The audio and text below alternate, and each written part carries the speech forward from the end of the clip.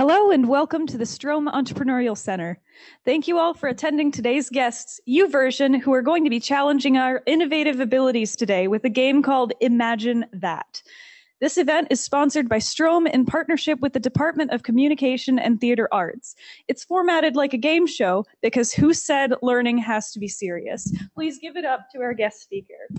We appreciate you guys coming. This is really fun. You know, in the middle of a Tuesday at school to be able to play a game show, that's a little different, right? You know, normally, and Sarah's been a part of this, normally we do our show, we do it in a bigger auditorium, we have a stage, we bring the contestants up and we get them under the lights. So it's kind of fun to do it a little more, scale it to our group here and do it a little more intimately, but still do the same thing where we're going to give you a chance to take a break from the grind today, kind of get into a creative space and collaborate and hopefully have a little fun, a little different kind of energy. So we're psyched. You guys ready to do it? And we're fueled by pizza. So that's pretty good. All right. So let's get into the game. We'll get right at it. So Imagine That is the game based on three bedrock principles of Western civilization. The first is that it's fun to be creative. Second is that it's fun to be part of a team, and you guys will be today. And the third is that it's really super fun to pass judgment on other people, especially if you get to judge them anonymously behind the protective shield of your smartphone. So, and that's when that's cue the saw. There we go.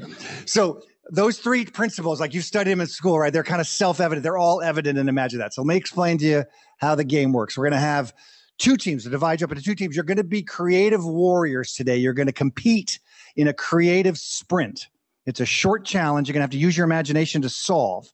You and your teammates will work on the challenge. Then you're going to come back and present to everybody your answer to that challenge. Then we're going to use our phones, all of us, to vote for which team we think did the best job. We'll see the results of the vote, if this works, tally up here on screen real time. So that's super cool. Now, we've democratized our competition here. And what I mean by that is you guys are all playing the role of contestants and judges, right? So this does require a certain amount of creative integrity on your part. So what I mean by that is, you know, when it comes time to vote, if you've heard the presentations and you really think your team did the best job, vote for yourself. Absolutely. You deserve it. You got to go for it. But if honestly, if you thought the other team did a better job, you got to vote for them because that's the right thing to do. That way we'll have a good competition and we can crown our champion based on our votes. Now, if there's a tie, it gets very interesting and we'll figure that out when we get there. But we'll see. We got an even number. So we'll see. So that's how it works. I'll give you the challenge. You're going to huddle with your teammates for 8 minutes to come up with your solutions. So 8 minutes goes pretty quick, but so you got to be efficient when you do it. Then you're going to come back with your solution, present it to everybody. Then we'll use our phones to vote. And we'll tally up our winner. We'll have a champion. Now, any good game show, when you have the winner, they give a prize. You go on The Price is Right. You get like a washer dryer. You get a trip to Cancun. You get a car. So we have a prize. You know, ours are legit game shows. So we have a prize today too. Our prize is full tuition to ODU. No, I know, right? It sounded good for a minute. No, our prize is the Imagine That trophy. This is without a doubt the ugliest trophy ever. It's put together, for those of you at home who can't see, it's put together with duct tape and whatever random materials Sharon and I could find, we'd put it on there. But you notice at the top, it's a brain because you're using that brain of yours, that imagination to get it. So you want possession of this. What happens if you win it, you get to own it until the next time we play. We're playing, I think, in about a month or so, a few weeks. So you get to be the possession. It's kind of like the Stanley Cup in hockey. It gets passed around from team to team, although it's a much worse looking than the Stanley Cup. Let's be real. But that's the prize. So you guys want to win this. I think you do for sure. All right. So that's it. That's how it works. Everybody got a sense of how we're going to do it today? Everybody good? Okay, so we're going to get into the competition, but first, there's one thing we do before we do our challenge. In a game about creativity and teamwork, we can do better than Team A and Team B, right? So your first challenge, just for 2 minutes, we're going to ask you to huddle together, say hello to each other, get to know each other for a second, and come up with a cool team name, the name you want to be known by for our competition. That's going to be a little cooler, kind of represent you as creative warriors a little better than A and B. And I'm going to ask you to write your name on a sheet. We'll hear for your team names, then we'll get into our challenge. Does that make sense? All right, I'm going to give it 2 minutes. I think we're dividing it half and half. Is that right, Sharon? Is that how we're doing it? All right, huddle together. Got 2 minutes. Come up with your cool team name. That's how you know it's a real game show, when you have a bell. The other way, is I got a sign for the microphone. This is high end right here, right? I might not have been able to offer anything better than a gnarly old trophy, but I got the mic sign, and when you hear this sound, it means we got to come back from whatever we're doing and come back to it. All right, so let's do real quick before we get into our challenge. I want to hear from our two teams. Team A, what's your cool name that you want to be known by as you get into this competition? In here, I'll let you talk into this. So go ahead. The Inner Snackavations. Inner Snackavations, because you like to snack? Yes, because we are eating pizza, so that counts, right? Inner Snackavations. I like it. Anything with snack in it is going to make you feel positive, right? For sure. All right, excellent. So we'll call Team A, you guys, Inner Snackavations. All right. What about Team B? What are you guys going to be known as for today's competition? Ooh, some good writing. The Lone Rangers. The Lone Rangers. Nice. Now, there's 3 of you, so you're not really lone. It's an oxymoron. Well, that's good. And there is some good. You both did some good writing. Love it.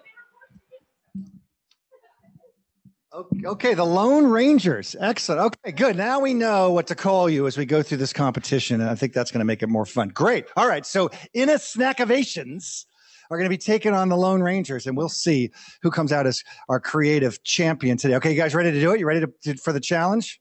All right, you're going to like this. Okay, so our sprint is going to pick up on an important skill for entrepreneurs. Now, not all of you are on the entrepreneurial program, but all of you need an entrepreneurial spirit as you go off and start your careers. And certainly for entrepreneurs straight up, we have this important skill we're going to try to develop and work on today as we have a little bit of fun. And that skill is making your idea come alive for another person, right? So an entrepreneur often spends a lot of their time working up their business model and refining their approach and all that stuff they have to do. And if you're a student, you're working hard what you're doing. But at some point, you got to get out there. You got to sell it to other people. You got to get other people on board, get them excited, get them bought into your vision. And often that's a vision you are excited about. You need a way to translate that, to make that come alive in a compelling way. So whether you're pitching to investors as an entrepreneur, or you're trying to sell to your customers, or you're just trying to explain to your parents what you've been doing all this time, you haven't just been playing video games, you actually got some, achieving something, whatever it is, describing your idea in a compelling way is essential to any entrepreneur and really anybody's success. So that brings us to this sprint.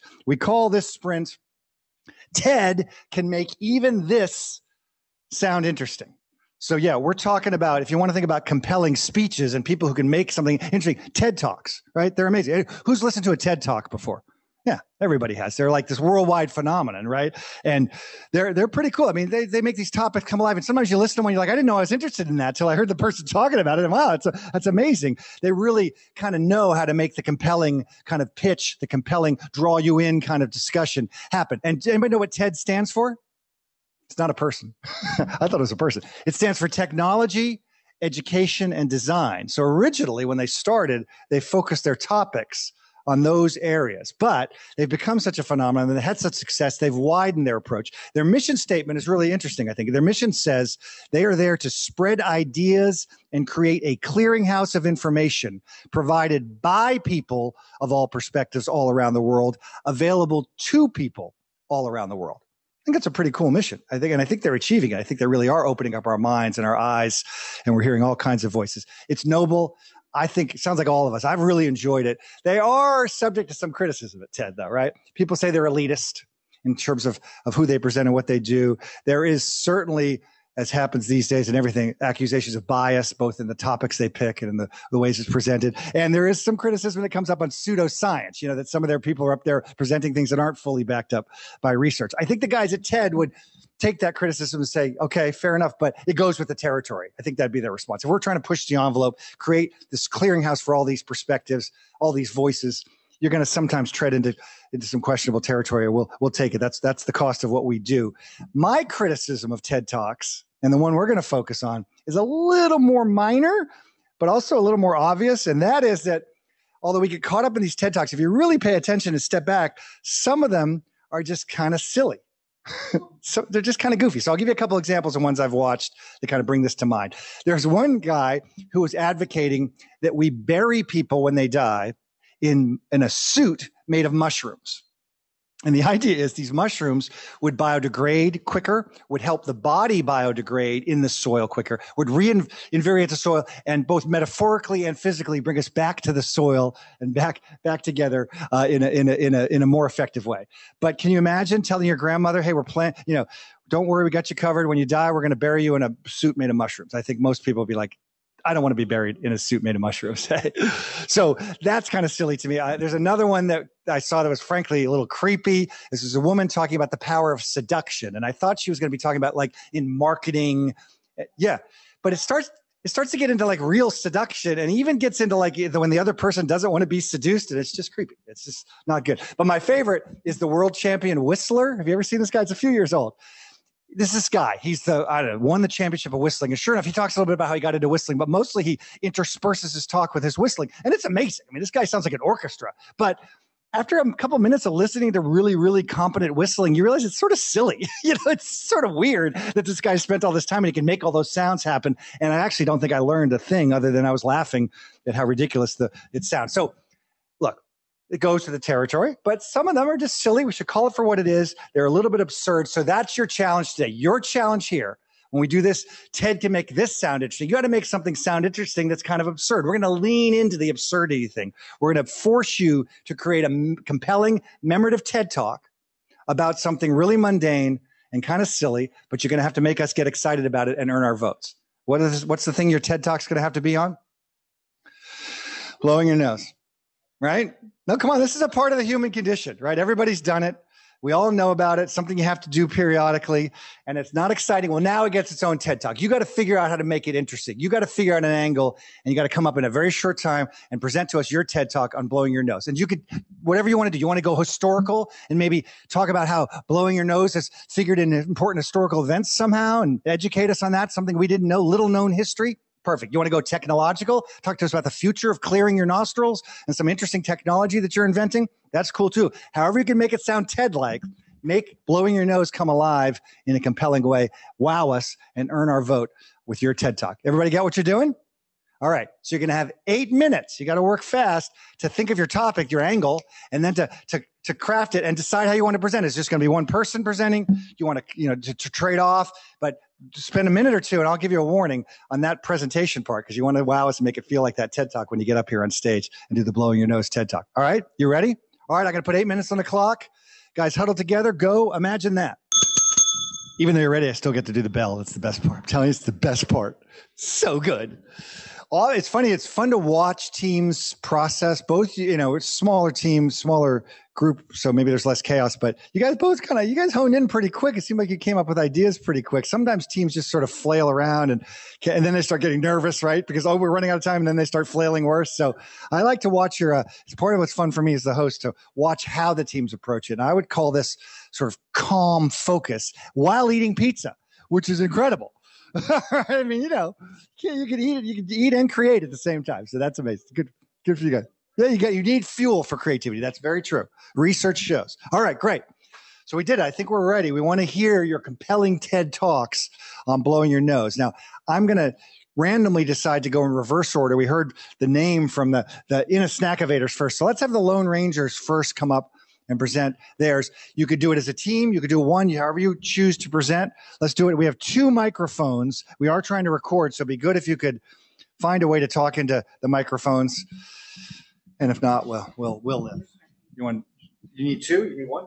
I think we just need 1? Okay, great. All right, guys, you ready? And everybody pay attention because we're all participating and judging. It's a very big responsibility. So let's do it. All right, let's hear it, guys. We all deal with small day-to-day inconveniences or maybe small genetic problems. Like me, myself, I'm anemic, but often we don't stop to think about how far as a species we have come and evolved despite these issues that we encounter in our day-to-day lives. So one of the ways that I blow my nose is with the neti pot, where you use the saline wash and you clean it out and get all the stuff out. And one of the ways I blow my nose is by using a handkerchief. Handkerchief, yeah. And you see how we've evolved now. Instead of using like cloth black material, we can have paper towels or tissue papers to blow our nose, which makes it even more hygienic for us. Nice.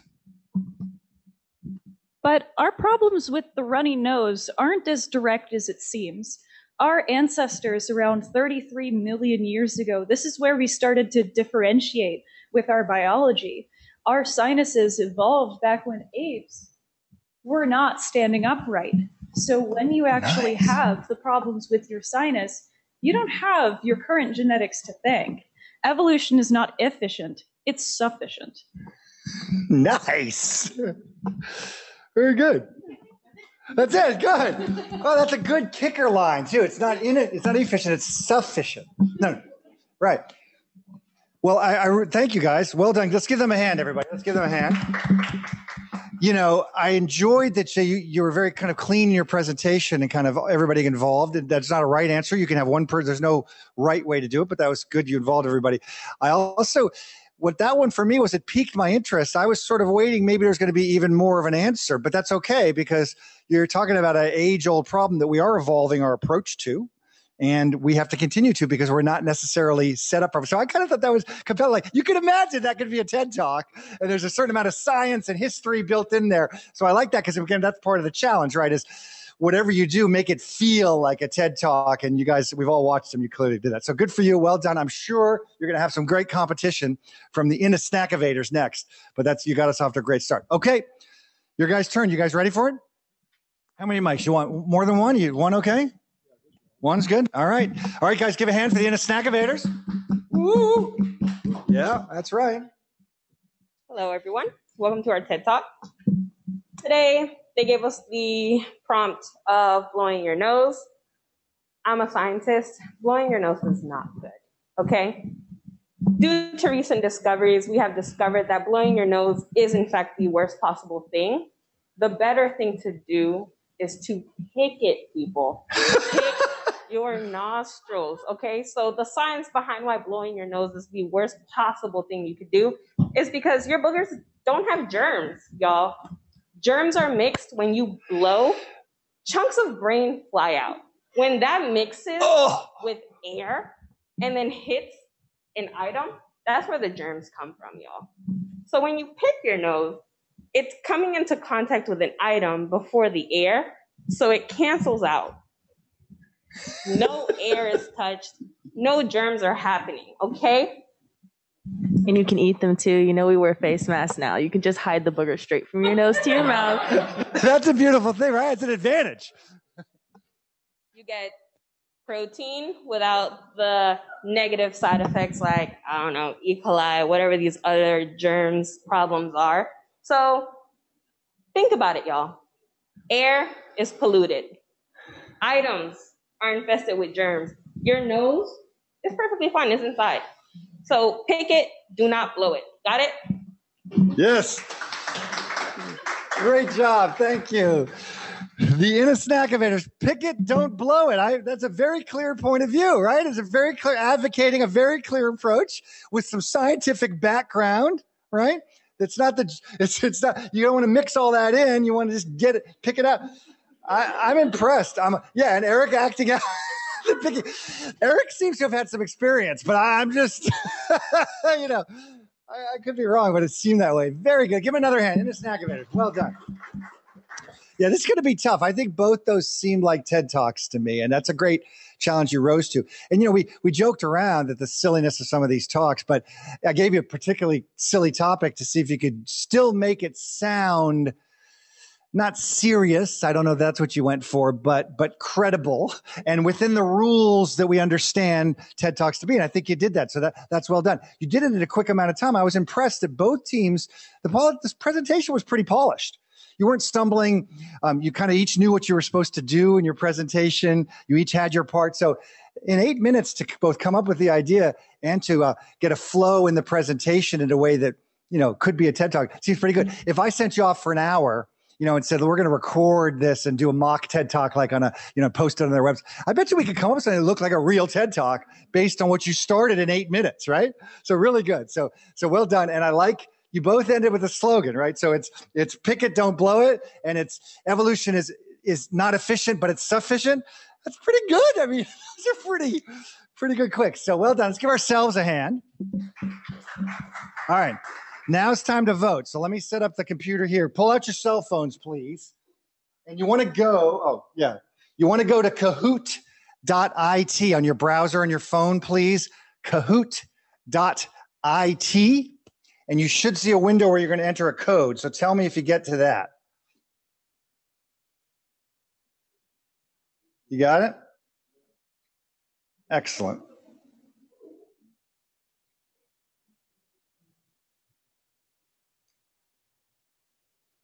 Mute that. All right. Do you see the code? So in that window where you're supposed to enter the code, there it is, 8922568. And enter a name in. You can enter your real name. Actually, yeah, enter whatever name. Yeah, whatever you like. Nickname, real name, doesn't matter. It's just about getting all the votes. And when you enter, you should see your name come up. So if you enter it and don't see it come up, let me know. We've got 6 of us left, right? Sharon, you're voting too, right? All right, 7 of us then. So I see 5. That's all right. Don't worry. When I start rushing, that's when I screw up. Anybody else having trouble? You got that code, 892? There we go.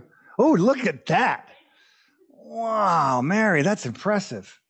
All right, we got 6. I think we're looking for one more. Sharon, you in? Sierra, you're in? Anybody not in? Somebody's not in. Okay, here we go. Sorry. Getting there? Some IT support. I'm the worst. I never type anything right. I always type the number wrong.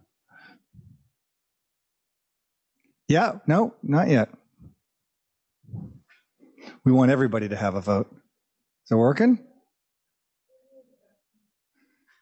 Are you not in?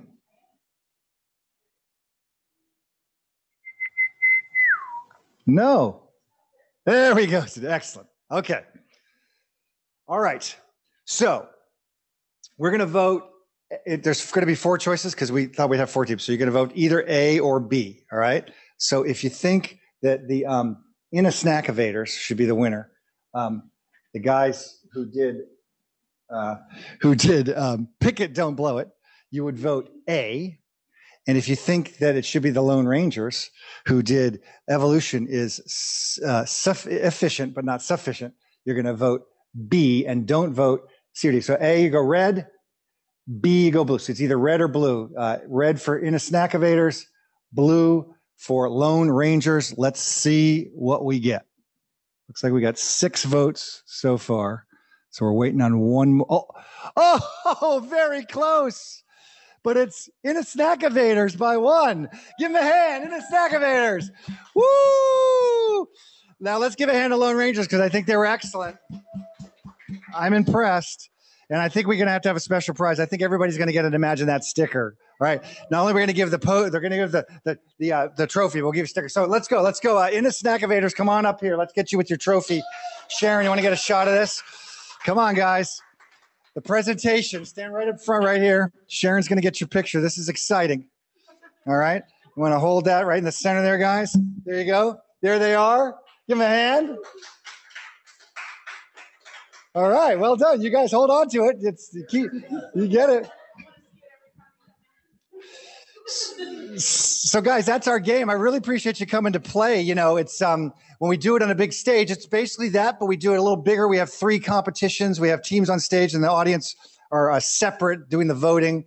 Just because when we have more, so it's more, you picture like a TV game show, and Sierra's seen it, but sort of in a theater. We're working on turning it into a podcast. Sierra was in a class that we had over the communications school to help me begin to develop it, which we've continued to work on, and COVID slowed us down, but didn't get us off the track. So we've got a pilot of our podcast. We use the game as an entry point. We do the competition. Then we use it as entry point into conversations. So we look up somebody who might have had something to do with what we just did a competition on and talk to them about what it looks like in real life, what creativity and teamwork look like. So in this case, we might contact somebody who did a real TED Talk, maybe a doctor who did a TED Talk on something that was truly a medical thing, not silly like this. And he listens to the chat. He'd listen to what you guys did. We'd have a few laughs. And then we get into their field and how they look at creativity and teamwork. So the whole thing is a fun way to maybe get your brain working on creativity and innovation, and a fun way to get you working with people that you probably see all the time, but don't have a chance to have fun with and maybe collaborate and get to know in a different way. We do it with businesses and nonprofits and students. And so we love playing it. And you know, hopefully we do it on Zoom during this COVID era, hopefully get back to doing more live events as people get comfortable with that. So encourage you, if you got a class you think might be interested in doing it, let me know. I can talk to your teacher about that. If you've got a group of people you're involved with outside of school or at school that you think might have fun, we'd love to do it. It's a great way to get together and have a good time. And we appreciate it. You guys did great. You guys were really great creative warriors. Well done. Have a great day. Thanks for doing it. We'll see you again soon.